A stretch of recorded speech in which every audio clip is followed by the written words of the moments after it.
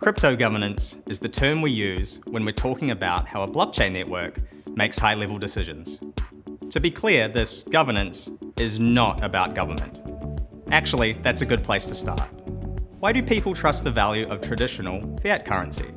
It's based on faith in the government backing the currency. In the US, the Federal Reserve Board makes decisions that can affect the supply and value of the dollar. For example, interest rate hikes or quantitative easing. Governments can regulate cryptocurrency activity within their own country, but blockchain networks operate independently. So who has the control? Who gets to make decisions about something like updating a network protocol?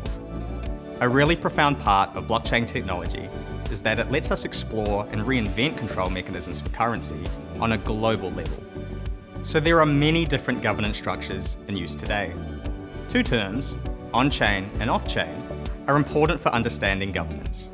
For on-chain decisions, network participants vote through a process embedded within the blockchain.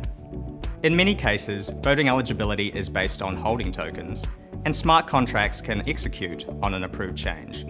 For off-chain decisions, the network developers and core users discuss changes through other channels, in person at conferences, online forums, or across electronic modes of communication. Both forms offer distinct advantages.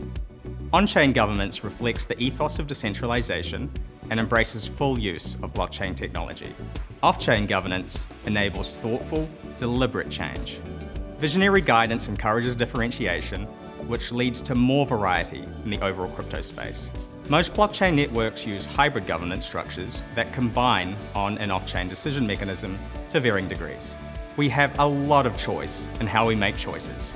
If you want to understand the structure we use, check out the link below to the SHx governance rules.